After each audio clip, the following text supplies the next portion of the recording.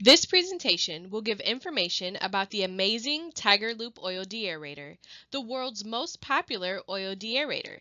The Tigerloop is manufactured in Sweden by SPX Flow Technology Sweden AB, which is part of the global corporation SPX Flow, headquartered in Charlotte, North Carolina. The Tigerloop is distributed in the United States by Beckett Corporation. Visit spxflow.com for distributors outside of the United States. SPX and Beckett are not affiliated companies. This video is copyright protected. We will talk about the following topics. What is a Tigerloop? What are its advantages? And how do you install it? What are some frequently asked questions? Why priming and bleeding are not enough? How do you deal with air issues? And what are the additional benefits of using a Tigerloop? First, what is it? The Tigerloop is an oil deaerator. It's a device that separates air, gas, and vapor bubbles from heating oil. What does the Tigerloop look like? Between 1987 and 2004, the Tigerloop model T60i looked like this. In 2005, the Tigerloop was completely redesigned, and the new model Tigerloop TN was introduced. The new Tigerloop was given an upper chamber, which acts as a fail-safe safety chamber. In 2007, the Tigerloop Ultra was introduced. The Tigerloop Ultra combines a Tigerloop with a 10-micron spin-on filter, allowing you to install a Tigerloop and a filter in one installation, rather than two separate installations. It is important to remember that the Tigerloop TN and the Tigerloop Ultra are listed by Underwriters Laboratories in the United States. In 2008, the Tigerloop Twin was introduced for larger commercial burners, firing up to 52 gallons per hour.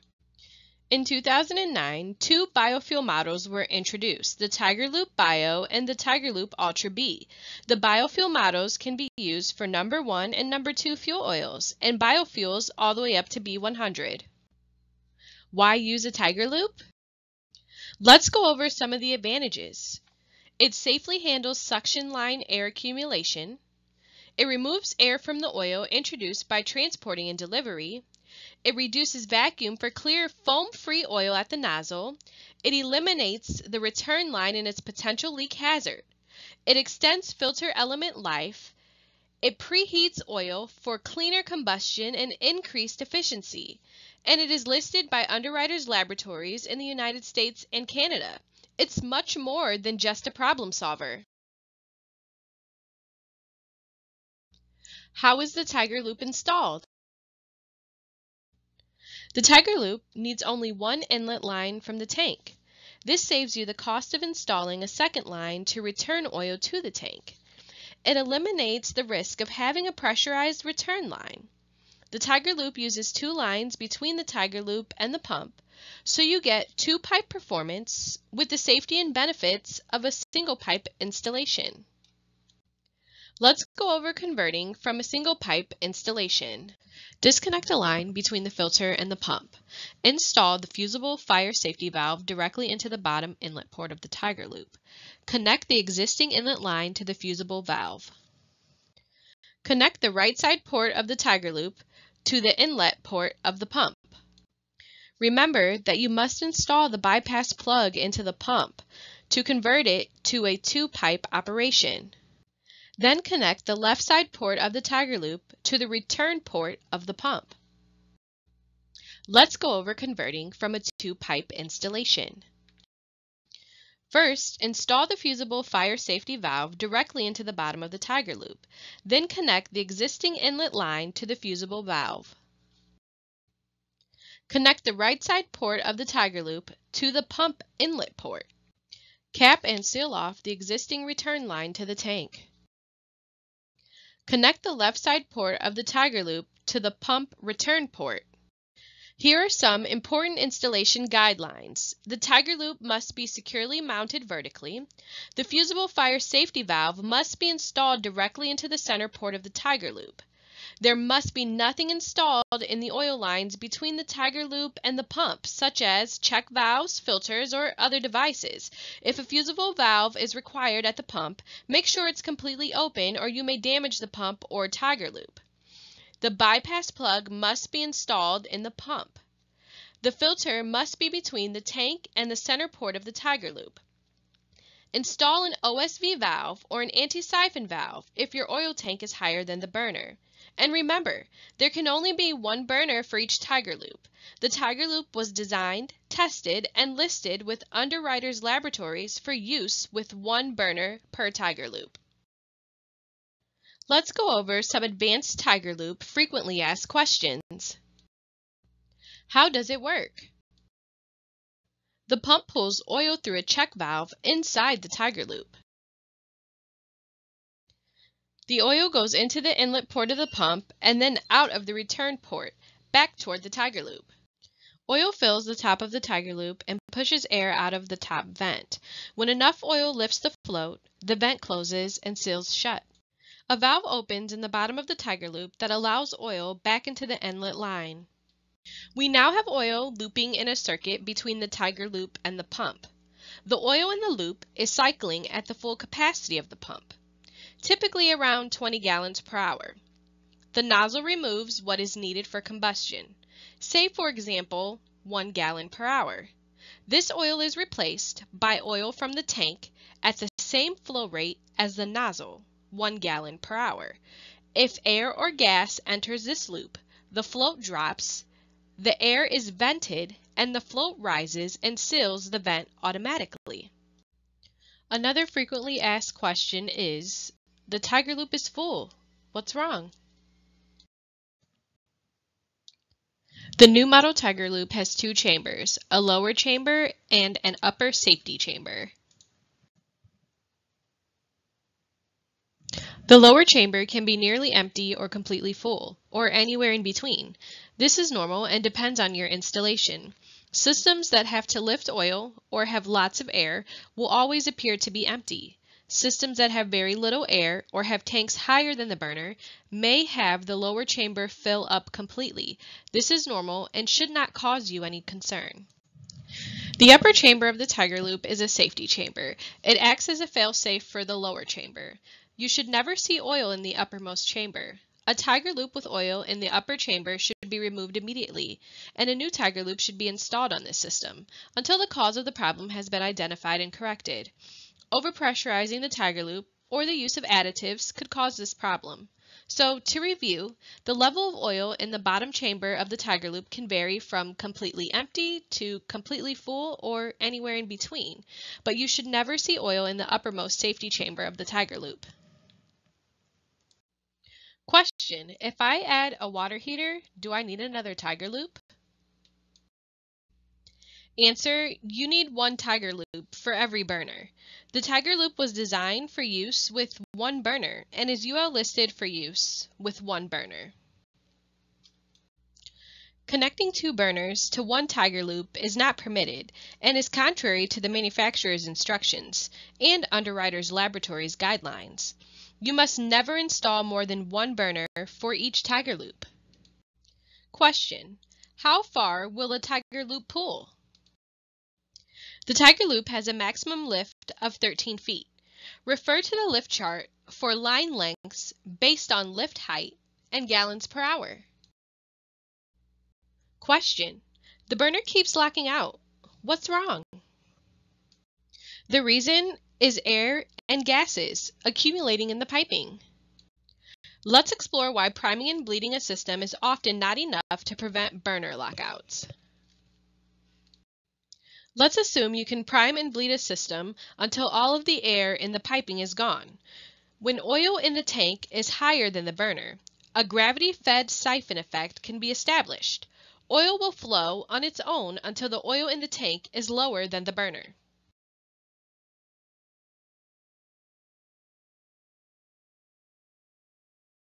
Unfortunately, in reality, this system will collect air because of Henry's law of gases. Atmospheric gases are constantly pushed into the oil in the tank because of atmospheric pressure. A common example of Henry's law is carbonated soda. Gases are pushed into the soda under pressure.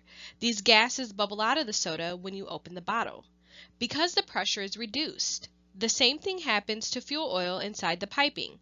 Gases in the fuel oil are released when you draw a vacuum on the oil. These gases collect in the piping and interfere with the gravity-fed siphon. Eventually, the gas will pass into the burner, potentially causing a lockout.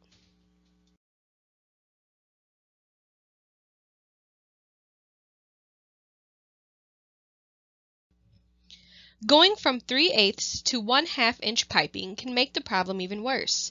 Larger piping cannot be completely purged of air, and larger piping holds much more air. Also, the oil flow is much slower, so air cannot be swept out of the piping. Using smaller than 3/8 piping could eliminate this problem. Unfortunately, in the United States, many building codes do not allow smaller than 3/8 piping.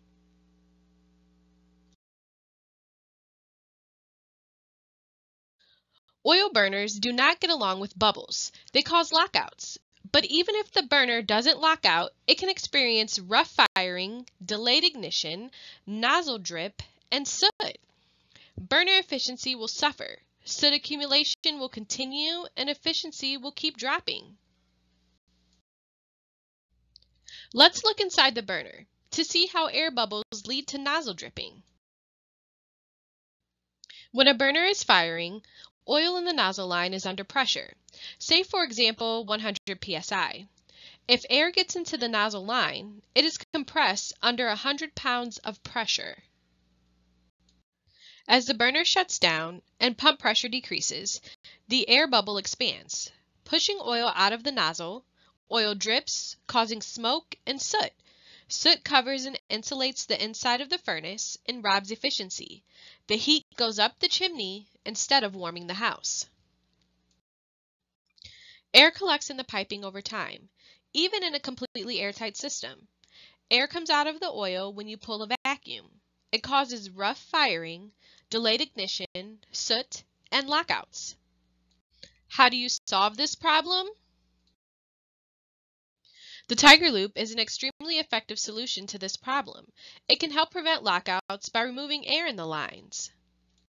The Tigerloop does far more than just deaeration. It will preheat oil, increase filter life, reduce vacuum, and stop storing dirt in the tank. Let's see why preheating the oil is important and how cold oil produces soot.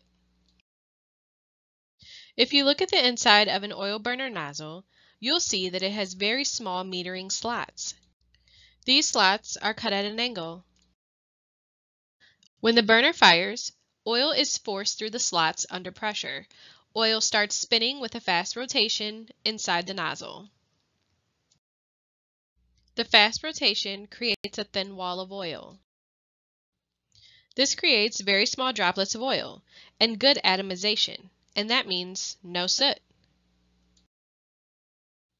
Cold oil is more viscous, resulting in slower rotation and a thicker wall of oil.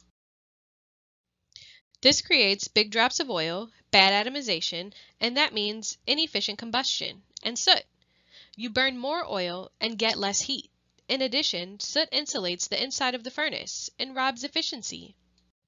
Let's see how the Tigerloop preheats oil. In a two-pipe system, cold oil enters the home very rapidly. Then the oil is rushed back outside. It never has a chance to warm up. With the Tigerloop installed, oil enters the home very slowly and has an opportunity to warm up. Once it enters the home, it never leaves. When the oil reaches the burner, it will cycle between the burner and the Tigerloop about 20 times before it's fired. The oil absorbs heat from the burner and the pump. This graphic shows how the Tigerloop preheats oil, but also it illustrates several more advantages of the Tigerloop. Notice how two-pipe systems stir up dirt in the tank. This dirt could enter the piping and cause problems. In addition, notice how two-pipe systems have to filter 20 times more oil. This could create very high vacuum when the filter gets dirty, or when the filter is plugged with wax from the cold. With the Tigerloop installed, you only need to filter the oil once, not 20 times. The flow rate through the filter is drastically reduced, and you get lower vacuum and better combustion. Let's get technical and talk about piping for overhead lines.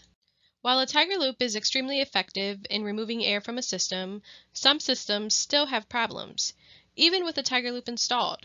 The problem is too much air. The reason is the piping. Let's see how to pipe a system to handle the bubbles, one bubble at a time.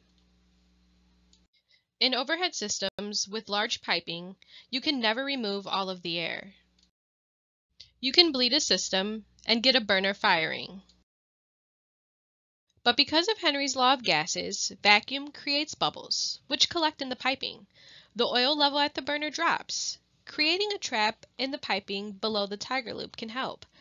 The trap will release one bubble at a time. This can sometimes help on problem systems. The ultimate solution, however, would be to use much smaller piping that accumulates less air. This diagram shows how to create the oil trap we just discussed. Here are a few things to remember. Air in the system is unavoidable. Bleeding does not remove all of the air. Air can coexist in the system if handled properly. All systems are unique and react differently to air. Here are a few more things to know. The Tigerloop comes with a 5-year warranty. SPX recommends replacing the Tigerloop in 10 years. They believe in preventative maintenance to maintain the Tigerloop's excellent reputation and keep customer satisfaction at its maximum. The Tigerloop must only be installed by your licensed oil burner technician. Beckett Corp is happy to provide technical support to licensed oil burner technicians in the United States. If you are a homeowner with questions, please call your oil burner technician. If you are outside the USA, go to spxflow.technology.com/en/Tigerhome and locate the distributor for your area. Here are some final comments for oil burner professionals. The Tigerloop can increase customer satisfaction and customer retention. The Tigerloop can prevent lockouts, keep your customers happy, and maintain your excellent professional reputation. The Tigerloop should not be used as a last resort. It should be used to keep a system at maximum efficiency. Install a Tigerloop before there is damage to the system's efficiency and your reputation.